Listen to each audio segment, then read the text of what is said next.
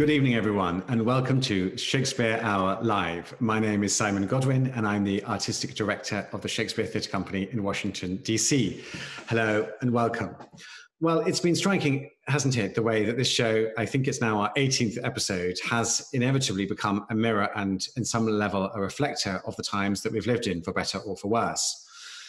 Our theme tonight is Shakespeare's heroines, and we can't begin without acknowledging another heroine of Shakespearean stature, Justice Ruth Bader Ginsburg. As we discuss the brave, intelligent, quick-witted women that Shakespeare wrote, we are reflecting also on the life of Justice Ginsburg, who was for decades a subscriber to our theatre. Before we move on, I'd like to thank tonight's sponsors.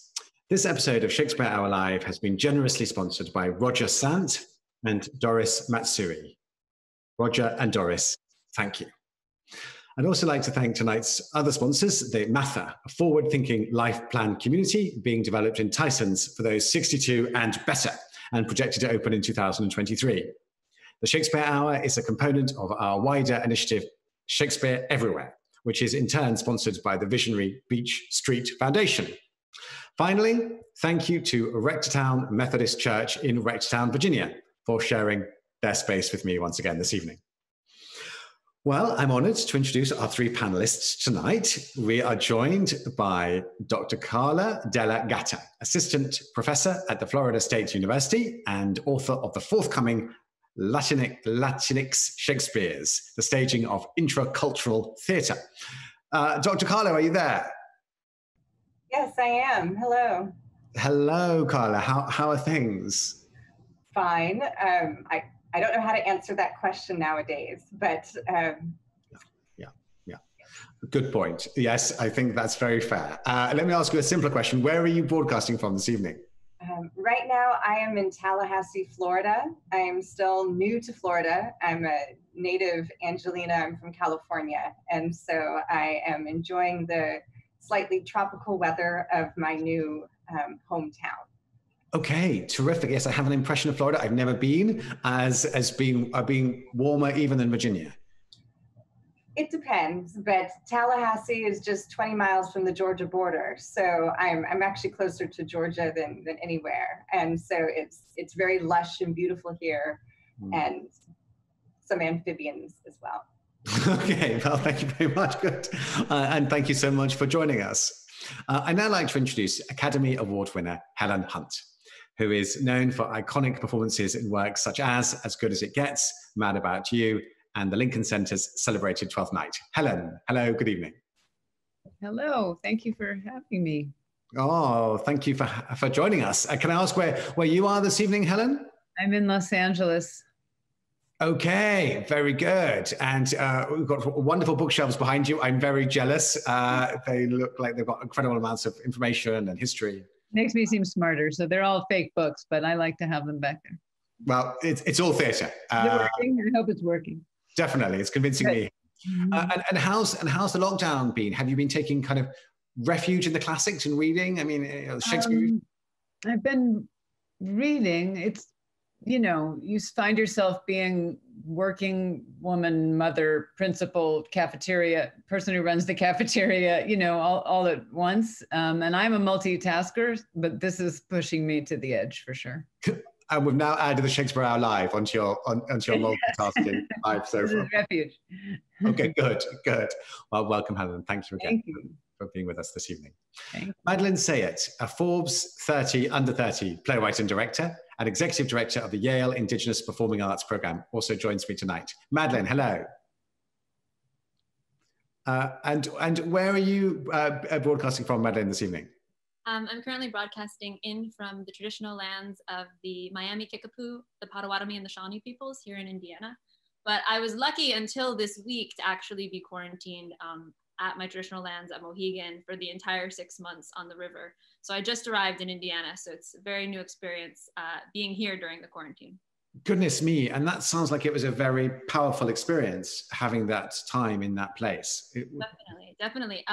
Yeah, I live right on the river, and being in the space where your ancestors also experienced similar things over time, it just felt very grounding, especially to be able to spend time actually on the river in a way that I hadn't been in a very very long time. So it was a really grounding way to be spending this strange period in our. Yes, yes, yes. I think many people have had the chance to spend time with their families, but not, as it were, with their ancestral families. And that sounds like a level beyond most of us have experienced. And I can imagine it was very powerful and grounding in more ways than one, as it were, I'm sure. Okay, well, thank you, Madeline, for joining us this evening to talk about Shakespeare Heroines. And so, of course, now it's time to introduce my colleague, co-host, Drew Lichtenberg, STC's resident dramaturg and literary manager, Drew. Simon, hello. I just wanted to thank you for your wonderful words about the notorious RBG. I had the privilege of walking into an elevator with her once backstage at the Shakespeare Theater, and her Secret Service men almost killed me. So she was truly an icon and a legend, and she is so deeply missed. Well, hi everyone. Tonight we are discussing Shakespeare's Heroines, and I know we're all very eager to get to that, but before, we have some technical notes that I wanted all of our viewers to be aware of, because we're using Vimeo now, which has special features. So before our viewers can start to web chat or ask questions of me or Simon or our panelists, you must first enter your name in the chat dialog box. And if you would like to submit questions, you can do so by clicking the blue Ask button.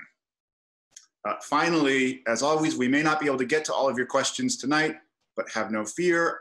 I will be answering them in our customary Friday newsletter, as always, which I try to make at least 2,000 words, so you're getting your money's worth. Which brings me to the subject at hand. Shakespeare has a vast range of characterization of all types of people, and that is also true of his female characters, of his women. And the Oxford English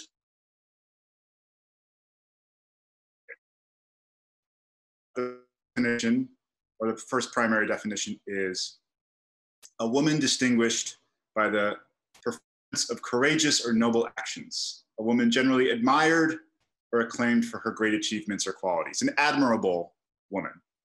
And the second meaning is slightly different, the central female character in a story, play, film, especially one whom the reader or audience is intended to support or admire.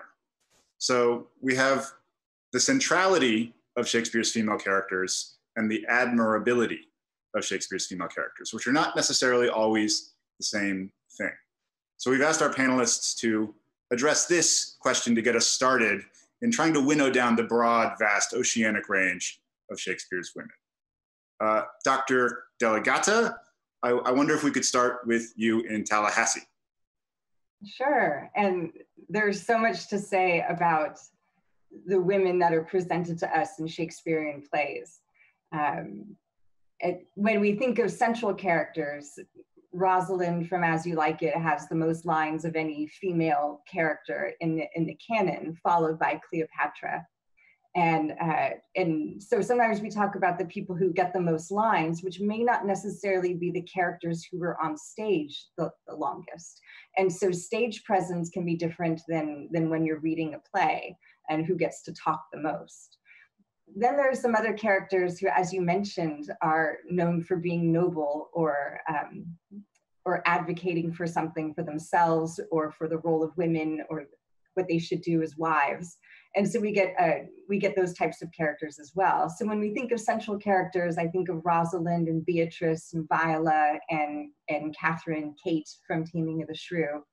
And when I think of these kind of characters who have great influence on the tone of the play, I think of Emilia from Othello and Isabella from Measure for Measure and Cordelia from King Lear, who may not spend as much time on stage or may not have as many lines, but become incredibly important. Sometimes we see two female characters in dialogue with each other, and they might be opposites, and one might be quieter and one is more outspoken.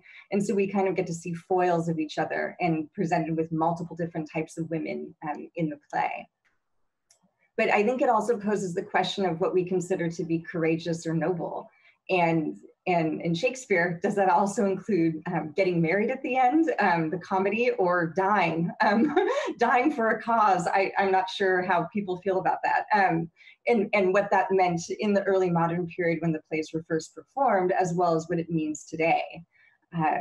And so it's kind of a strange question because of conceptions of what character meant. It wasn't even kind of understood that way, and ideas of the self. And so when I imagine these characters, I think of them with bodies. I think of them with actors and actresses, and they're more human. They come through a female voice, which wasn't true in Shakespeare's time. And so the whole idea of the character that we have the dialogue for, how that's embodied and how we understand and how it's represented today is completely different. But when you first mentioned this topic to me, I was thinking a lot about older women, which we still don't see enough in our media today, and young love, which tends to get prized and talked about a great deal. But there are some characters who've had some experience, and the older I get, I look at them more for I shouldn't say older, middle-aged women, women over the age of 25 in Shakespeare's day, what that means for their ideas about love. And some of those relationships are incredibly rewarding. So there are a lot of different places we can look to for how women are presented. I'm not sure they're characterized or embodied, but how they're presented in the plays. And so I'm looking forward to this conversation. And I think it has much to do with what we see as value in what we stand up for and how we understand society and our roles. Yeah, as you say, Carla, it's a little bit difficult to talk about embodiment or characterization with Shakespeare's female characters because, of course, in Shakespeare's time, we have to point out that these roles were acted by teenage boys. And in some ways, Juliet would have been 14 years old at marrying age, right? So she would have been a teenager herself, a very young teenager. And when we perform these roles now, we have adult women actors playing the roles. So the meaning of them is shifted in a way that maybe Shakespeare did not originally intend. Helen, you yourself have acted in these Shakespearean roles. And I'm wondering how you come to this question as somebody who has been asked to present or embody a Shakespearean heroine. I mean, in terms of how I can only speak as an actor and lover of the material, not as a scholar, but my fear of being bad in a play makes me scholarly. That's the great motivation. Like Nina Nasigal says, you have no idea what it feels like to be acting when you know it's bad. That's basically my motivation for any homework I've ever done. I mean, I've played Beatrice twice and Viola twice. Those are central characters. I played poor Bianca in Taming of the Shrew, who's not central. And I don't even know if she's heroic for tolerating that father and that sister, I guess, in her own way. But I have tended to play very human women, and not that, you know, Cleopatra is not human, but we meet her in this great size, and then we crawl through with the words into her humanity. But the women I've played have tended to be utterly human. And so if I think about what's heroic about those women, I mean, Beatrice loves again. I mean, I don't know how much I bring to it and how much is in the words, but this woman's been burned. She's been burned, I think. So I was able to sit into the part by saying that all of her fierceness and funniness is all about, I'm not going to have that happen again. So for her to love again is heroic.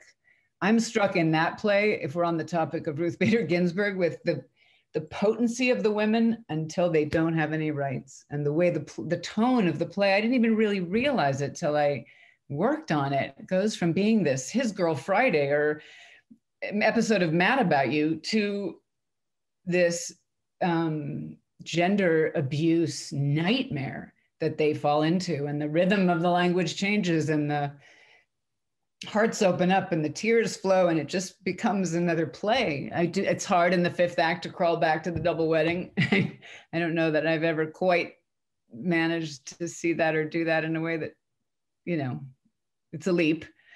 It's a leap for sure. But I think her her courage comes in probably loving again and opening her mouth about what she sees that hero goes through. Viola, I'm trying to think. I mean, she's wooing on behalf of the one she loves. So that's kind of heroic, or all she can think of to do, maybe, to stay alive. I saw Mark Rylance play Olivia, and I saw, many of you probably saw this. He did Richard III and Olivia in Rep, and I saw it one night after another. Did you get to see that? You know, life-changing thing. And of course, at the opening of Richard III, he's chatting and being a politician. And in the opening of Twelfth Night, he is in grief. And I happen to know very personal grief the second or third time he did it. It was a different play for him. So I think there's something heroic about, what does he say? There's two of you. What is that line? There's some line where he sees Viola and Sebastian next to each other, and he just says, "Most wonderful, there's two of you." So I think that's heroic, but in a very human way. Yeah, it's fascinating. And this is something I think Carla was mentioning, Helen, in the comedies especially. Shakespeare likes to contrast women with foils. Sometimes they're younger, like Hero is Beatrice's, I think, younger cousin. Yeah. Rosalind is much chattier than her cousin Celia, but Celia is a very important character in that play. And of course, in Twelfth Night, Viola and Olivia end up kind of entangled in this love plot with one another. In the production I did, at one point, she just grabbed me and kissed me for 47 seconds. Just was great. And Kira Sedgwick, who I think had never done a Shakespeare play, showed up terrified, but she just threw her heart into it so hugely. I always think the language matters. And I said to you guys, the people that do, you know, their third Viola are going to have a better time at it because it takes that long to move the language around your body. But she just threw herself with such an open heart that none of it mattered. You just jumped on the ride with her completely. Yeah, and as you say, Beatrice, she speaks the truth about what she sees in this world that's very hostile to poor Hero. She says, "Kill Claudio." Yes. Benedict. And that weird laugh that always gets, that strange, oh my God. It's really, it's fascinating. It doesn't fit in any box, which is just so great. "Oh, that I were a man, I would eat his heart in the marketplace." Okay, now I'm getting carried away quoting Much Ado. Madeline, you are... "Oh, that I were a man." Think about that right now. I mean, with what just happened this week, just the ache of that. It's in a play that starts as like a close to the net tennis match. It's just incredible. Yeah, a play that practically invents screwball comedy and the battle of sexes. Yeah. Madeline, you are a writer, a director, a person of the theater. How do you come to this question of heroism in Shakespeare's women? Yeah, it's a great question. Yeah, I've been thinking about this as we've sort of been talking, and it's tricky because there's like a few different places I want to start, and I'm like, how do I choose? But the first thing that it makes me think of is actually when you all were just talking, actually, that the women that you were referencing, for the most part, were in a fairly specific section of the canon. And I remember a professor of mine at the Shakespeare Institute, Professor Martin Wiggins, at the time when I was there, was doing some research actually on the influence of the boy players in the structure of why there were those large women roles being written at a specific point in time. And so what this leads me to is really thinking about, even though, you know, as a performer and the opportunities I've had to perform them, I love those women characters for certain reasons. I mean, gender is a construct, and never is it more a construct than within Shakespeare's plays, when we know that, you know, there were no actual women present in the actual performances. For that reason, I'm really interested, and I remember the first time I ever read the canon chronologically, being really awed by the way that Shakespeare is actually making little dramaturgical innovations as he moves through play by play. Like very much early on in his career, the women are like sort of starkly operating not only in that sort of, you know, like evil woman versus like pure virgin dichotomy, but also very much positioned as wives and daughters in terms of who is owning them. But there's a series of like little things that happen. Julia in Two Gents is the first one who he sort of has, you know, be able to dress as a man, and then suddenly is alleviated from that and can do all of these different things. the princess in Love's Labour's Lost is sort of like brought in with a lot of agency and also the power to sort of like wittily banter and not, again, both of these women are doing these things without being considered evil for having liberated themselves in some way. And then Juliet, when Juliet first, after the nurses told her that, she really should marry Paris, for the first time in that play, she lies. She lies to the nurse. And from that point on, she takes over the play. And it's sort of the first time that a figure like that has been able to lie and not become kind of evil, right, within this structure. And I think what's interesting about that sort of the combination of the witty banter and the dressing in men's clothing and the being able to lie is that, and at that point, Juliet has almost twice as many lines as any other female character in the canon up until that point, is that then when he gets to Portia in Merchant of Venice, the first female character with the most lines in the play, not only is she doing all of these things, but suddenly all of the women are doing all of these things, right? Because whether or not, people can argue for days and years and hundreds of years about if Shakespeare was ahead of his time in terms of feminism, but as a playwright, once you have a character that's able to do all of those things, suddenly like so many things are opened up in terms of what's possible. And so that always has sort of been interesting to me in terms of like, once he's actually alleviated those women from the constraints of society and positioned them outside of the way that society is trying to own them, they're actually capable of so much more. And that's how we get to that point in the canon, right? Where there are all these women who we completely adore. But I always feel like it's like, I want to be like, yeah, I just love Shakespeare, but man, those early canon women are tough.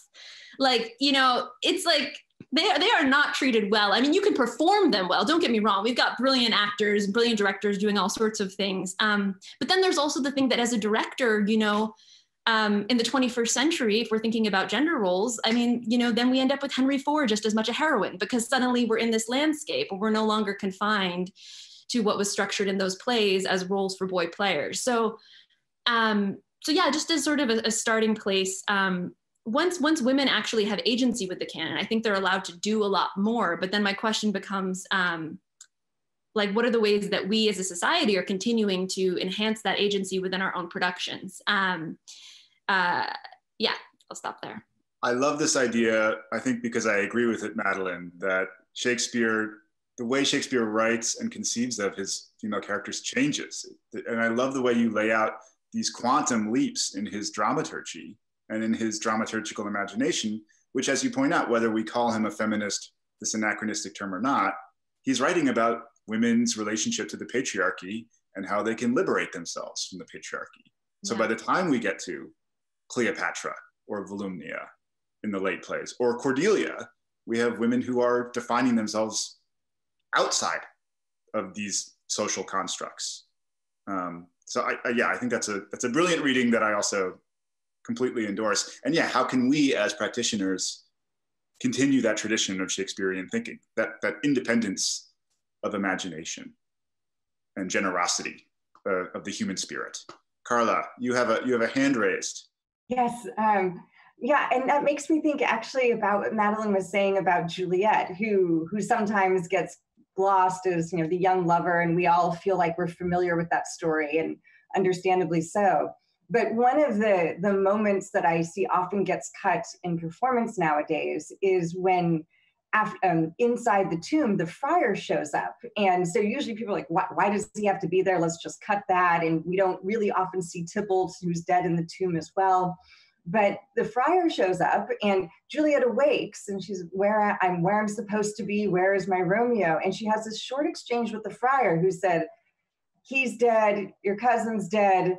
There's a noise. We got to get out of here. And she says, no, I'm not going anywhere. And in one line, he takes off, and then she says her few lines and has her agency and kills herself. So I'm not sure that we're lauding this. But nonetheless, in one sentence, less than a sentence, in one line, she gets rid of the mentor. This is the person who guided her to do this entire thing. And she makes a decision that quickly, which is rash and unadvised. But nonetheless, she's able to, and he leaves. Like, he's supposed to be the adult there. And so when that gets cut, I feel like we take something away from Juliet, being able to see that she is, as Madeline said, able to command. And I want to see my next production of Romeo and Juliet with that in there. So I'm gunning for that. Well, I'd like to come in here and say, Carla, thank you. As Madeline was talking about this gauntlet, a question about how can we as directors make the right choices to bring out the agency of these characters, I was thinking to myself, oh, what a good question. How does one do that? And suddenly you've provided a brilliant answer. And I was meant to be directing Romeo and Juliet this summer at the National Theatre, and I still hope to go back to it. And so I'm actually now literally writing down your thought about keep that friar scene. I didn't realize it did the work that you described. Madeline. I want to build on that. The other friar scene also that she has on her own also gets cut down immensely. The scene where she, he ends up giving her, the potion, but there's that long section in that scene where she's going back and forth about killing herself and coming up with all these plans. And usually it gets trimmed down to like, Friar's got to give her a plan to move on to the next scene and Paris is here, right? But that's actually the scene where she takes up space in a completely different way because she's now removed herself from the world that she's been in. So when you consider cutting, because that's also it, right? Is actually contemporary Shakespearean performance is always cut. We're always making choices. We don't just do, Shakespeare didn't just do the whole text anyway, but we're also making choices about what is and what is not in the play. And in those choices lies whether or not, a character has these sort of powers within their society. We're talking a great deal about Juliet here. We have two questions from our panel, from our viewers that I'm curious to hear responses to. One is, for the whole panel, favorite heroine, and a similar, but I think different anachronistic one, who is the most feminist heroine in Shakespeare? Maybe using the modern sense of feminism, which may or may not be an anachronism. Helen looks deep in thought. Madeline, you have your hand raised immediately. Sorry, I think Isabella is for me the easiest answer in terms of contemporary feminism, just because within the structure that exists in those plays, Measure for Measure is one of the few where we have, people being able to make independent lifestyles, right? We have both the prostitutes and we have the nuns who are both able to operate independent of the system. And Isabella's choice to be living on her own in that way and to have a life of, religion and study, I think in some ways, and then the ways that she uses that knowledge feels like a very contemporary form of feminism to me. But I would say that Viola is my favorite forever and always. Viola is a very strong choice, a popular one, but a very good one, I think. Mm-hmm. I'm in the pro Viola camp myself. Helen. Well, Catherine Timming of the Shrew, it's like, that's, she's a victim of abuse who's really pissed off. And for me to, right now, that says a lot. I've never, and I don't know if anybody has teased out the end of the play and how how we want an audience to feel. I was in a production and I saw Meryl Streep and Raul Julia did it, and she tips the chair over at the end and we go, ha ha ha. And so I guess that means if you direct it that way, what was the 5-5 speech then? I'm not sure. What was it, I wonder? And then a friend of mine saw a production where he steps on the boot.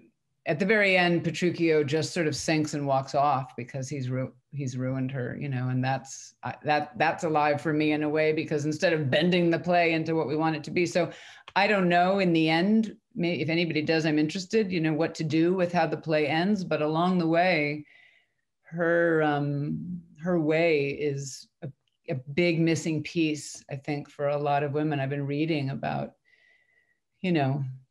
how to change things and how to get things done. And we just have such a huge cultural push toward deleting the rage part. And I think that's at the great cost of great ideas and great healing and the truth. And so I have to just shout out for her. It's interesting, Helen, that you bring up Taming of the Shrew, because I think at many Shakespeare theaters, we're talking about that play as one that is perhaps unperformable. Broken. Age. Without it makes me want to not give up. I don't know. Maybe there's no answer that's right, but go ahead. No, but as you say, maybe it's more performable than ever. Maybe it is giving voice in a way to a kind of protest against the patriarchy. Although, how do you handle Act 5 of that play? And I mean, I guess if she tips the chair over and they were in it together all the time, then it's the sexiest romance of all. But it feels a little like a cheat, right? Yeah, I think that's Harold Bloom's reading of the play, that it's just totally sadomasochistic, and that Catherine and Petruchio have a kind of sub-dom relationship. Yeah, well, that they get there by the end, and that's fine. If they're both in on it, I'm fine with that. You know, as long as there's consent all around, I'm okay. But it's confusing, and yet I can't imagine just deleting it because I saw Meryl Streep do it, and I've seen, and it's so alive, and to get to watch that food be thrown across the stage, that's a very valuable thing right now, I think.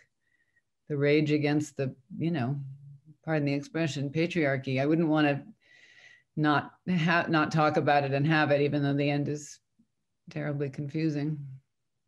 Well, we have a bunch more questions about other female characters in the canon, especially in the later part of Shakespeare's career, that I want to get to. But first, Simon, I'm wondering if you would like to tell everyone about the upcoming virtual gala for the Shakespeare. Yes, I would, Drew. Thank you. And I just want to reiterate how useful this conversation has been. I really am writing notes about how I can do my work here. And I think your point, Helen, about let's not neglect rage in all of this is absolutely right. I think of Ophelia and her madness being a kind of rage. And anyway, yes, back to my announcement. So coming up, everybody, on Saturday, October the 3rd is our virtual gala. It's the first time we've ever done a gala online. Think of it, viewers, as a kind of the ultimate Shakespeare Hour Live, in that it's going to be about an hour long, and it's going to feature an extraordinary array of guests. I'm going to share them with you now.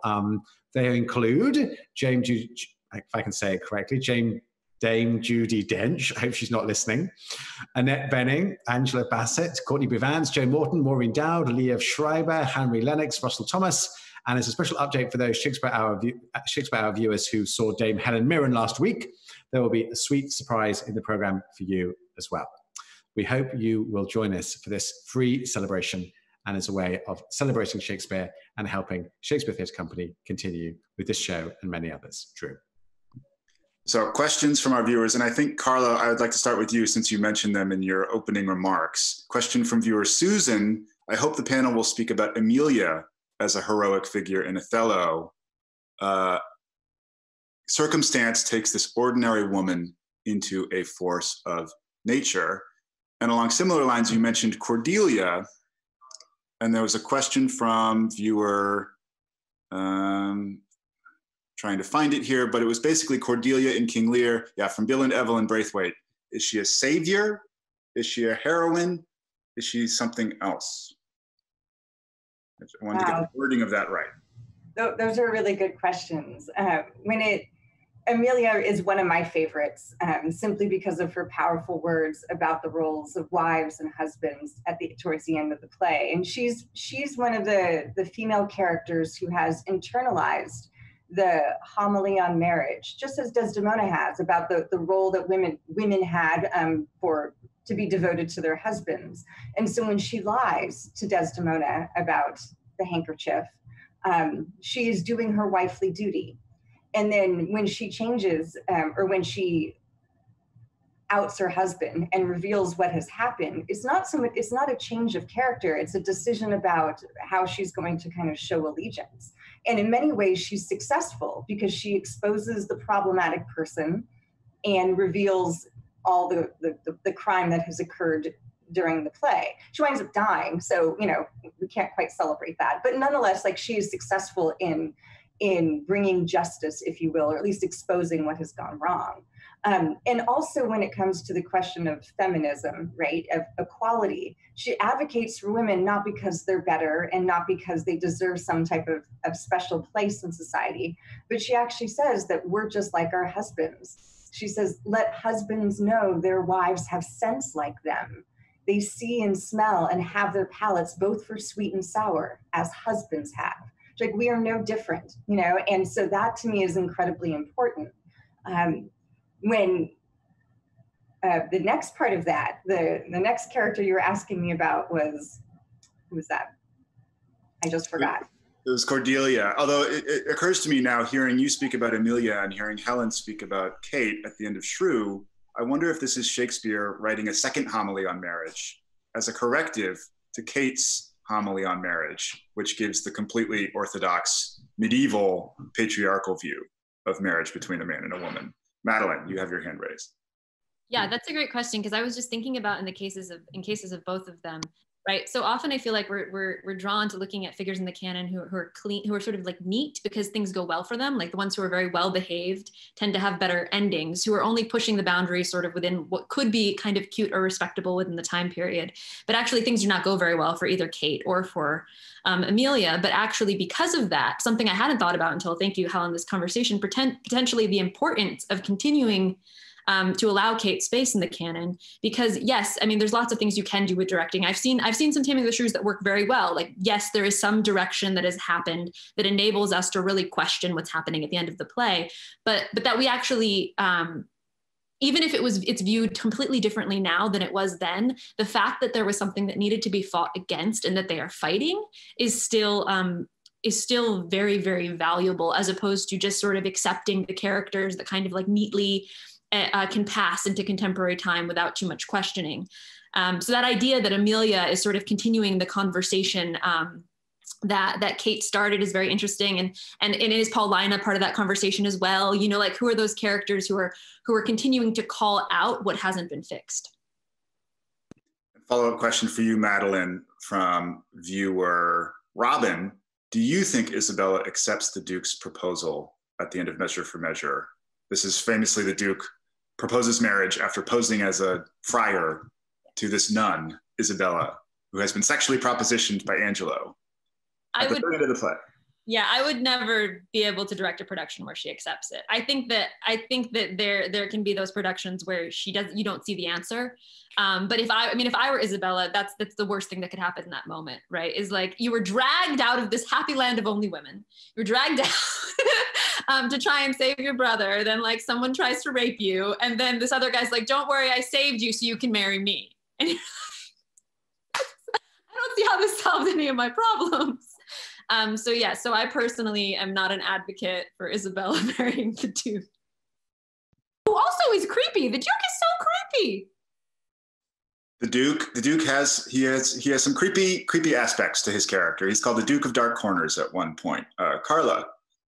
Yeah, I love Isabella, and because she's the person in Measure for Measure who's able to communicate with all of the men. They can't communicate with each other, and they can't get anything done. And so here's a woman who's chosen to be a recluse. Like that's what she wanted to do. And she gets called out to take action because of her only familial line that she ever intends to have with her brother, right?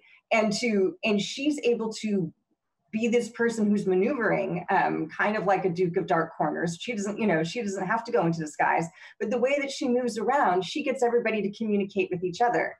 And then in the end, I want for her to be able to make the choice to go back. And no, marrying that Duke is not a reward for anything. But what we see often in Shakespeare's comedies, right, that they end with unions, and the unions are pretty problematic. I'm not entirely sure who I'm really happy for at the end of a lot of comedies. And so the comedy is the pathway to marriage. And we see the same thing in our films today, that it all gets up and the marriage is the ending. I'm like, ooh, and the fun movies or in the fun shows are when they actually start with what happens after the wedding, right?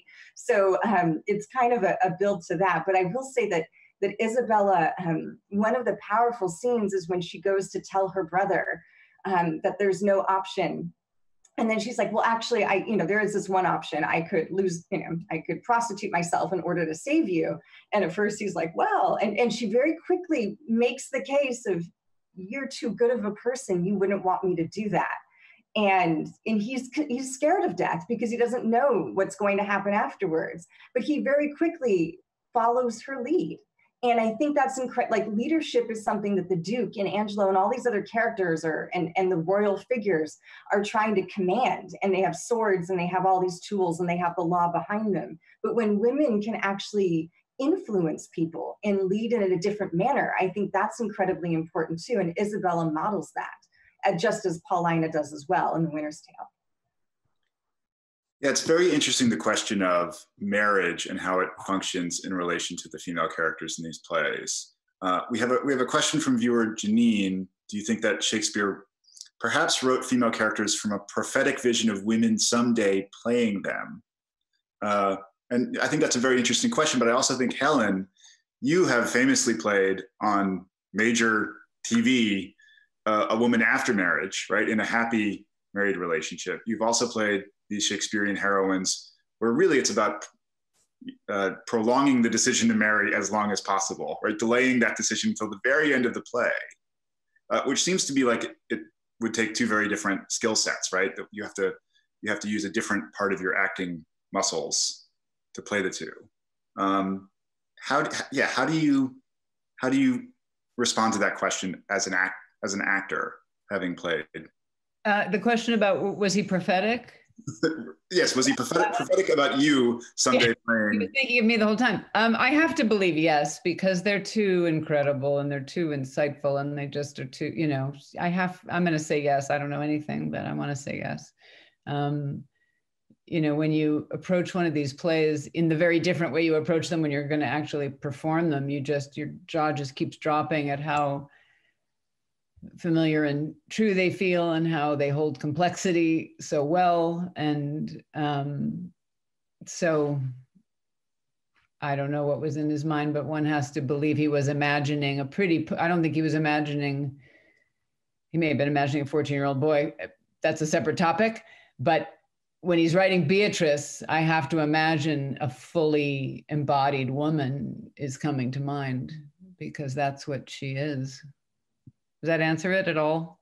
No, I think that's I'd like to ask a follow-up question to you, Helen, which is that I suppose what's so wonderful about what's happened since is that not only would Shakespeare hopefully be delighted that women were playing women, but now that women, and Madeline alluded to this, I think earlier, are now playing men.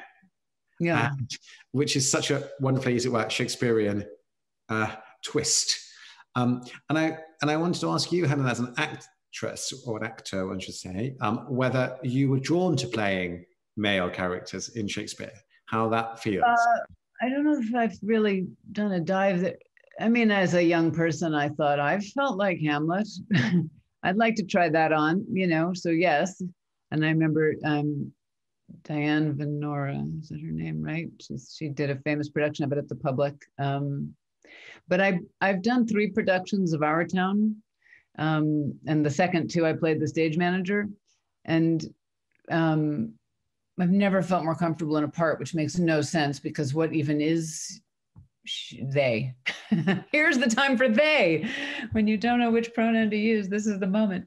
But like, you know, people think of that role as, he said, God, I don't think so. Had a brilliant director, David Cromer, who put all of our feet in the sand, and he directed this production. This might be taking us a little far afield, but he directed it in the way that I love. It's sort of in the footsteps of Andre Gregory, and the Shakespeare that I respond to the most, which is utterly faithful to the language. In the case of Shakespeare, especially how to manage and release, like Cicely Berry would say, like release the language. And yet, for those of you who know Our Town, this director looked at the fact that Mrs. Gibbs wants to go to Paris, and she asks and hints and makes French toast. And in the 3rd act, she, you know, instead bought a drinking fountain for the cows. Like, you know, that the marriage between Mr. and Mrs. Gibbs is Beatrice and Benedict, is Paul and Jamie Buckman, is the most sophisticated work written about the little deaths in marriage and the quiet victories. What was the question? I've gone all the way to Thornton Wilder. I'm so sorry. What did you ask me? I think we were talking about playing men. Yeah, women playing men. Yeah, well, so in a way, that happened in Our Town, but for me, I just sunk in, and I cared. That to me it was the most personal piece of work I've ever done. Even though in theory, she's talking about all these things that seem boring in the beginning, Main Street and where the milkman walks, and you know, the 3rd act. I mean, have you ever felt like any piece of theater spoke to this time like the 3rd act of Our Town? I say, like, did I appreciate it enough when I could sit in the theater? Did I was I grateful enough that I could sit in a restaurant? You know, that play to me is everything. And right now, especially, and I got to crawl inside this part traditionally played by a man, which, you know, I could do it for the rest of my life. Certainly Our Town is one of like the works of pure theater. And I think it's interesting you mentioned Mrs. Gibbs, a kind of older female character, right? Playing the Juliet, and then the midlife female characters and the older ones. And I think Shakespeare does the same thing. We have some questions about Paulina, which both you, Carla, and Madeline have mentioned. Although Madeline, you have a point you really emphatically want to make before I do this transition. Sorry, just because I'm going to forget. And that was just an interesting thing when Helen was talking about this idea of the prophetic and the gender construct and the way that Shakespeare is engaging with that sort of construct. And I was thinking about Ariel and the Tempest, and how Ariel is non-binary. Ariel is referred to as he, but shows up as a nymph of the sea, and is constantly like, gender is not important, and is played by a boy player. And sort of whatever that relationship is to gender that's happening in that time, in that space, when we already have the boy players, you know, playing women, but then, you know, like they hit a certain age where they no longer can, like, what is that fluidity, and what is that fluidity actually not only prophetic about the gender spectrum, right? So like the same reason why you can get so excited about playing Viola in the 21st century is the same reason you can get so excited about playing Hamlet in the 21st century, right? It's that there are these things that are in the text that are not limited to gender. Yeah, in fact, last week when we talked about The Tempest with Julie Taymor, we didn't get a chance to talk about her Ariel in the film, played by Ben Whishaw, who appears with breasts, but is also played by a man, right? Who combines very visually these non-binary aspects. But I was going to talk about Shakespeare's Winter's Tale, which is, I think, his Our Town. It's his work that can only be experienced in its deepest sense in a theater when the statue comes to life. And both you, Madeline, and Carla have mentioned Paulina as a very strong feminist type figure who stands up to power, speaks truth to the patriarchy. We also have a question from viewer Barry asking if there is a greater heroine with fewer lines than Queen Hermione in The Winter's Tale, and whether our panel thinks that is the toughest female role to perform. So it might be interesting, Helen, to hear your thoughts on Hermione. I've never played it. I don't know anything. Okay. Drive safely. Carla. Well, yeah, I was thinking about what it would be like to become a stone or become a statue at this time, and to emerge at a later date. I keep on, during our strange times, thinking that I'm a few years older than I am. And I think in some way I've internalized that by the time we emerge from this, I'll actually be that age. And I've made this slip numerous times. It's a strange thing for me. But after Leontes shames his wife and accuses her, and she swoons, right? And she falls, and he believes that she's dead. And Paulina, says she's dead. She makes him feel badly for it, obviously so. And then she realizes how upset he is. And Paulina then switches pretty quickly and says, and apologizes. And she says, basically, what's past is past. Let us not continue to harp on it, right? And she moves forward. And so she pushes on the patriarchy at the same time that she's not punishing people, right? That's basically what she says. She said, I'll speak of her no more, nor of your children. I'll not remember you of my own Lord, who was lost too. Like, she realizes his pain.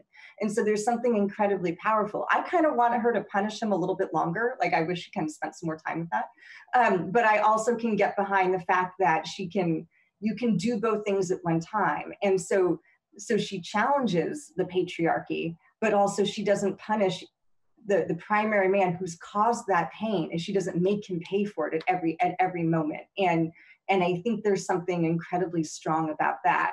As for, yes, those really powerful roles where you get stuck as a statue for half the play and then you get to come back to life, I've never had the privilege of doing that either, but I certainly think that it would be masterful and a great deal, and it's incredibly amazing to see on the stage. Yeah, Madeline. Yeah, just in thinking about that, I remember when I was directing The Winter's Tale, I was directing an all-native production of The Winter's Tale, and And traditionally, a lot of, I mean, in general, I tend to cast a lot of, women not based on gender within the plays, but especially when working with all Native folks because traditionally we had, matriarchal, my tribe was matriarchal, like there were women in leadership positions, but the first half of that play is so specifically patriarchal that it had to be this very specific kind of landscape where, not only is it a tale of darkness, but really there aren't any women in charge. And for that reason, in comparison, the second half, when we dealt with it, when we dealt with that time where he had been under Paulina's sort of guidance for that long period, not only was there more women leadership, but also thinking about how is that shift between a winter's tale and a spring, right? Which is where we come to in the second half. How does that manifest in other ways? Because that is one of the things that's like so beautiful about the winter's tale, is that it gives us this cycle of life within the actual story structure. And I just remember, I was really focused on the line about the bear. They're never cursed, but when they're hungry. And like, why are they hungry? Like, what is it about this like world that is, and it's just really making me think a lot about our current moment and sort of this sense of like, what is a story of a time of darkness, and like, how do we get to that spring afterwards? It just occurs to me hearing you say that, Madeline, that our town is in 3 acts, which kind of move through the seasons, and Winter's Tales, and it has 3 parts to the story. Maybe this is totally stretching things. Carla, you had a point you were eager to make. Yeah. Building on what Madeline was saying about transposing any of these plays to a different setting, right? My work is about Latinx Shakespeare productions, when Shakespeare is made Latinx, like and so in Latinx culture, ghosts and magic are a little bit more of a given than they are kind of in the dominant hegemonic kind of white culture. And so a playwright, Carlos Sanenturihiro, he did La Isla en Invierno, The Winter's Tale, and Hermione became a mural, and she was kind of frozen in that space. And in a lot of the questions that might come up in a different production or in a different setting, the spiritual, the magical, the ghosts that appear in Latinx Shakespearean productions, they have a very different tone, because it's like, of course there's a ghost, and of course people are talking to the dead, and the conversation becomes incredibly different. So it just made me think about how different these stories are being told today, when they're transposed to cultures that Shakespeare didn't represent at all. And Helen, of course, in Act 3 of our town, there are ghosts. Yeah, there they are. But I was also thinking, when we were rehearsing Twelfth Night, Nick Heitner went to see there were 2 productions of Cymbeline going on at the time, one in Central Park and one at BAM. And he went to the one at BAM, and he came back and said, I forgot that ghosts are real to the Elizabethans. So a line like, do I stand there? Which I guess Viola says when she sees Sebastian, unless he says it, I can't remember. One of the twins says it to the other. If we're not careful, we say it as if it's a way to describe the feeling. Like, oh my gosh, it's as if I'm 2 people, as opposed to, am I 2 people? Am I standing there? It takes the sort of quotation marks out of it, which I think are really bad for theater, and makes them real questions. There's not the sense of my father here at the beginning of Hamlet. He's there. Take the leap that he's there. And again, I like that because it puts the Shakespeare in the ground for me. It just sinks into something I can feel. And that's my feeling, actually, with why Our Town was successful, why many of my favorite productions are successful, is that the urgency for me as an audience member is that you're speaking to me now. But it helps me do that, to say the Elizabethans believed that the ghosts are right there. So it's not that I'm doing it to be loyal to another time. I'm doing it to illuminate what this person was saying that speaks to right now. But also, yeah. I think it's interesting, isn't it, this expression, the magic if of Stanislavski, which brings so much to the fore, I think, which is that sense of going, if it was you, how would you feel? What would you do? And in that moment, everything comes back to the now. And I think when Carla speaks about feeling a ghost in her own life, in that, or a ghost in a moment, or a feeling of I'm stuck, as we all do, waiting to be reborn in some way. We understand that, yes, these are not, as you say, Helen, kind of rhetorical flourishes. They are actualized. I mean, I also can't help thinking of that wonderful line where Shakespeare plays with it in Hamlet, where Hamlet says, I see my father. And Horatio says, where? And he says, in my mind's eye, Horatio. So he sort of plays with faith and imagination and memory in a way that's peculiarly contemporary and we can relate to, I think. Who's to say if he's in his mind's eye, he's not real? Like, well, quite, exactly. Sometimes Horatio will do like a take like, there? Yeah. And, you know, Shakespeare's ghosts, certainly a big topic. We do have the Halloween festivity coming up, so it might be interesting to do a Shakespeare hour just on Shakespeare's ghosts alone. Well, we've been on this grand tour of the canon, fascinating conversation. There's one play we have not yet talked about, which I think is appropriate to have some final words on, which is King Lear. Cordelia, Regan, Goneril, these three sisters, although not in a Chekhovian sense, really, not similar to Masha or Irina. Cordelia, and one of the questions from our viewers was, is Cordelia a heroine or a savior or something else? And I think she combines, she was something you started talking about, Carla, at the beginning of the hour, that she's a marginal figure in terms of her lines in the play. She's not a central figure in terms of being the focus of the story, but she's arguably the most heroic figure in the entire play. Right. And she sees most clearly, right, which becomes outside of a metaphor into a literal, and that she helps her father see. And in Shakespeare, we don't get a lot of mother-daughter relationships. We have our fathers and daughters, but we have a lot of absent mothers. And so here she is, the youngest of the sisters, who basically becomes the maternal figure, and in caring for her father. But also her clarity in the first scene when she said, "No, nothing, my lord." I mean, it's really one of the best answers, especially reading it as a young girl. I'm like, no, she got that one right. And she's able to express herself, and it gets nowhere. And she's punished for that. And I think that's incredibly important. And again, when it comes to forgiveness and how characters move forward, her sisters are no model. It's not as if she's punished and her sisters living the best life, right? And we see what happens to them. And so it's a great example of what relations actually mean. If you're supposedly blood related to all of these people in your family, what does it actually mean that you have in common with them? And I think that's always been an important point for me as well, that we try to make connections between characters because of lineage. And we see again and again that character, the way that we use that term today, may just simply be dependent on, it may be individual, and we don't actually have to look at familial lineage in order to make connections between different representations of people. So I'm not sure if I find her a savior or, but it also doesn't really end well for her either. So. Yeah, maybe more of a martyr in a Christian sense than a savior. Madeline, you have it. I think you're muted, Madeline.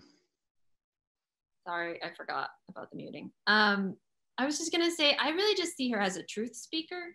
And I think there's something too about that, to the sort of, rumored idea that because of when the fool appears and disappears, the idea that was a potential original double casting between Cordelia and the fool. This idea that she is actually the truth speaker throughout it is interesting to me, as opposed to trying to make her, what did she save? She didn't actually save anything.